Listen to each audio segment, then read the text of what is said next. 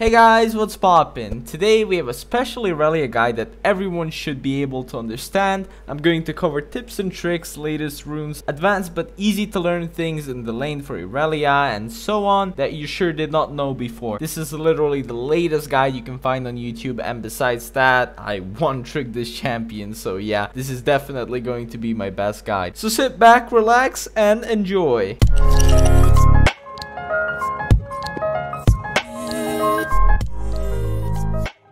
Alright, so since my other league guides are doing very well, and a lot of you guys like the format and the way I cover things in order, I'll do the same for this Irelia guide. However, I haven't made a single guide for the season 9, but your boy's back, and if you end up liking this video, there is much more to come. Okay, so first of all, you should all ask yourself, why would you want to play Irelia? Does she fit your playstyle at all? She's mainly played in the top lane as a bruiser slash assassin, but can also be played in the mid lane due to her kit just being busted.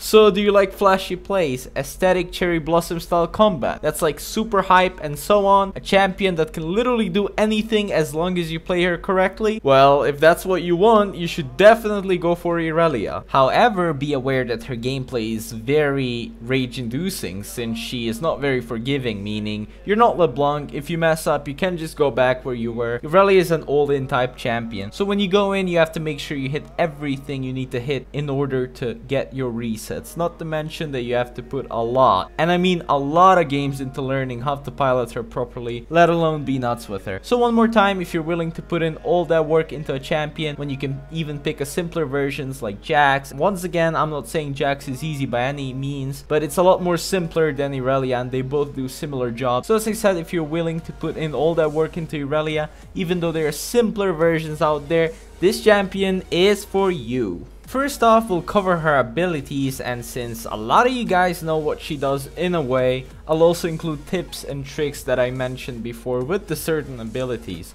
So this will make it more interesting for the guys that generally know what she does and what her abilities do and how is she played and stuff, instead of just making tips and tricks like in another segment just to save you guys some time. First, we have her passive, which is Ionian Fever, where Irelia gets a stack every time she hits any of her abilities on an enemy champion. Also, these stacks expire, and the ways to prolong them is to attack an enemy champion, attack bigger creeps such as jungle camps, Rift Herald, Dragon, Baron, and so on, or execute a minion with your Q. Also, the more stacks you have, the more attack speed you'll get, and when you reach 5th stack, which is the last one, you'll gain up to 12% attack speed increase and bonus on hit magic damage. That's the part that everyone knows. Now the part that some of you don't know is that if you ult someone, you'll obviously get a stack because you've hit your spell on the enemy champion as described.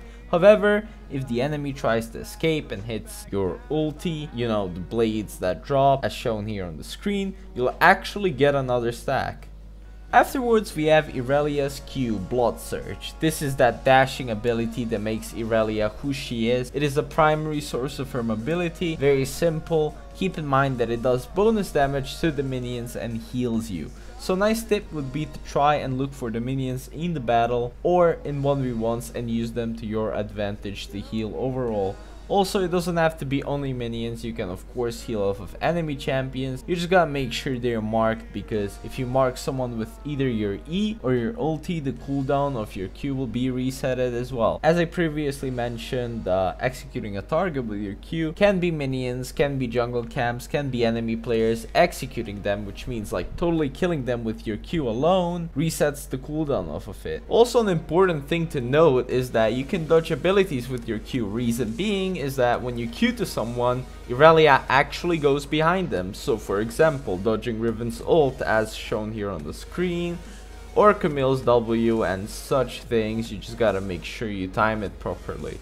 Next up, we have her W, and that is Defiant Dance. Good thing with this ability is that it cannot be interrupted, so as shown here on the screen, even if for example Jax is trying to stun you, if you time your Defiant Dance right, it won't be interrupted. The thing with this is that it has two casts. First cast is while you're in place, like blades are spinning or whatever.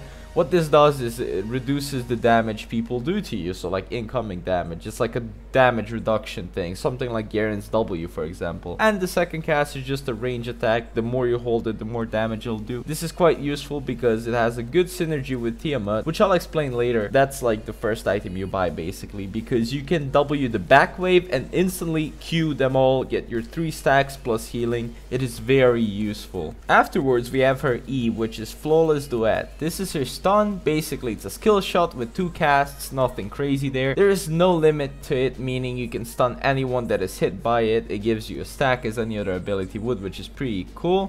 You pretty much have to be creative with this ability. It works so well as a level 2 Powerspike and it really catches people off guard. As I said, you have to be creative with it because most of people expect it. So for example, you can place one blade in the bush and recasting it on the enemy, which they probably won't see coming, or you could Q to an enemy while you have your first cast of Flawless Duet down already. The ability has timer to it, and once the timer is done, it will cast itself on the place where Irelia currently is. So as I said, if you Q someone, you automatically get behind them, and once you're behind them, once the timer is done from Flawless Duet, you'll basically stun them because you're already behind them. And last but not least, we have Irelia's ult. Vanguard's edgy. Get it? She's edgy. Jesus, I need to stop. Anyway, I feel like I do not need to explain this. She throws a bunch of blades and they do damage and mark the enemy, and if the enemy tries to escape that Illuminati triangle, they get slowed. That's pretty much it. Now, it's good with her standard combo to try and ult the enemy when you have some stacks. At least that would be ideal, but this is how entire combo should look like. As you guys could see, first I threw my ult, then I Q'd, then I used my E, then I Q'd, then I used my W, then I Q'd. Of course, you can play around with it. There's this second thing where you don't use your W at all. Or you could start with your E, Q, ult, Q, and then another Q, but it's all around that style. I just want to take this time real quick and apologize for the fan. It is insanely hot here. I'm literally cooking on 30 degrees Celsius, and I'm honestly not enjoying life right now.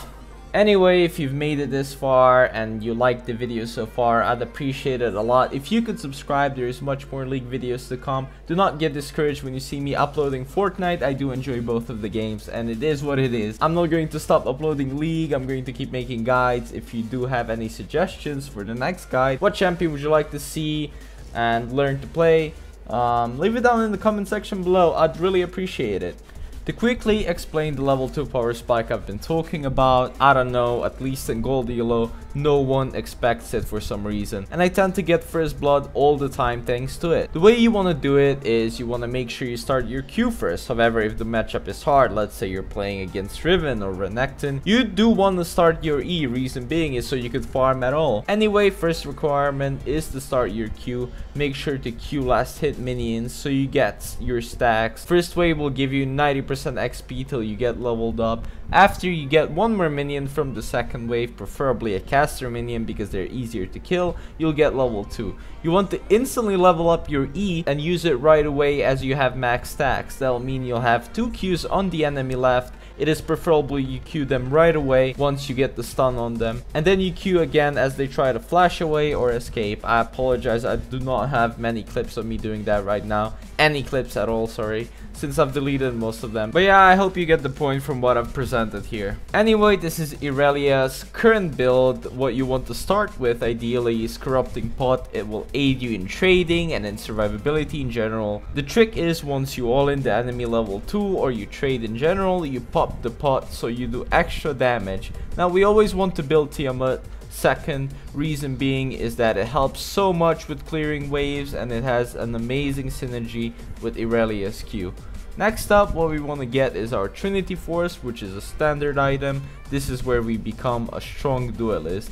After that, we want to get Sterak's Gauge, which will help us enormously in the team fighting and all in. Ideally afterwards, if we decide to split push more, we want to get our Titanic Hydra. That's also the reason why we went for the Tiamat in the first place. If they have a lot of AD based champions or assassins, Guardians, Angel would be nice for the third item. Same goes for if their team is very AP heavy, Wits End would be nice as a third item as well. These are the runes you mainly want to go for. Inspiration second for the better trading and more surprise element because of the tonic. It synergizes very well with your first item, Corrupting Pot, so you'll most likely win a fight.